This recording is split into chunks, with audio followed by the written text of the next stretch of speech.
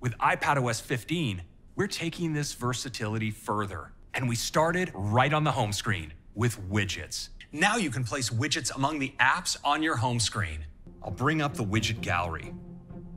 Here, you'll notice some new widgets, like the beautiful new Find My widget and the Contacts widget. Let's find a good spot for this towards the top here. Here's the new Apple TV widget, and here's my gaming page. And check out the new large size photo widget. And with this larger files widget, I can keep tabs on all my work projects.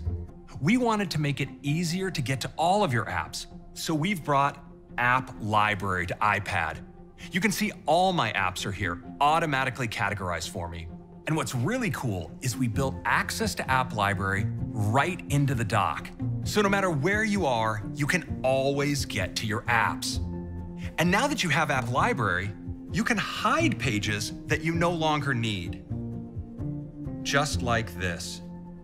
Tapping on it reveals the multitasking menu. From here, I can take an app full screen or work with two apps at the same time by creating a split view or slide over. I'll tap on the split view icon, and the app slides to the edge of the screen, giving me quick access to my home screen, where I can select from any of my apps. It's also really easy to switch apps in split view. If I want to replace Ferrite, I can swipe down and Notes moves aside, letting me pick another app from the home screen. In Mail, I can touch and hold on this message to open it centered on my screen. This allows me to read the entire email without leaving my current view.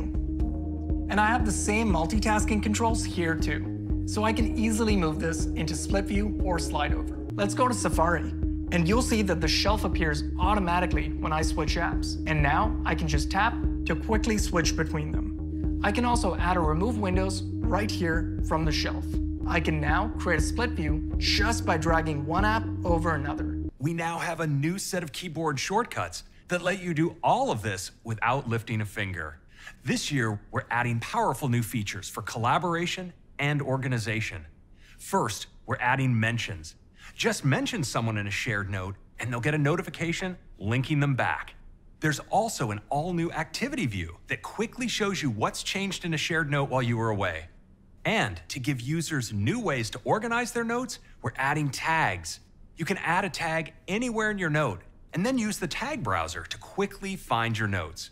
Quick Note is a fast and easy way to get to a note no matter what you're doing. When I swipe, the note appears out of the corner of the screen. It's perfect for jotting down something like a phone number. And when I'm done, I just swipe it away. What's super cool about Quick Note is that it's aware of the app I'm using. I'll start a new Quick Note on top of Safari, and now I can easily add a link from the website into my Quick Note. I can tap this link anytime to return to this exact site. Let's go to a website I added a link to earlier. A small thumbnail pops up in the corner that allows me to quickly get back to my Quick Note containing any useful information I found. You'll notice there's text highlighted on the page. I added this text to my Quick Note, and tapping on a link from a highlight takes me right to the content on the page. I can add a link from almost any app I'm using, including third-party apps. Here's a link from Yelp, and if I tap, it takes me right to the restaurant listing. I can swipe across my Quick Note to see my most recent ones, and anytime I want to see all my Quick Notes, I can find them right where you'd expect, in Notes. Quick Notes can be created on iPadOS and macOS, and you can access and edit them later on iOS. We're excited to bring Translate to iPad with experiences that leverage iPad's unique capabilities, like practicing handwriting in another language with Apple Pencil, or translating right next to your document with Split View. And Translate was designed for conversations, so we're making conversations feel easier and even more natural with Auto Translate. Auto Translate detects when you're speaking and in which language, so no one needs to tap a button to respond. Just speak and let Translate do the rest. We're also excited to announce system-wide translation, so you can translate text anywhere. Just select the text and tap Translate. With live text, you can even translate text in a photo.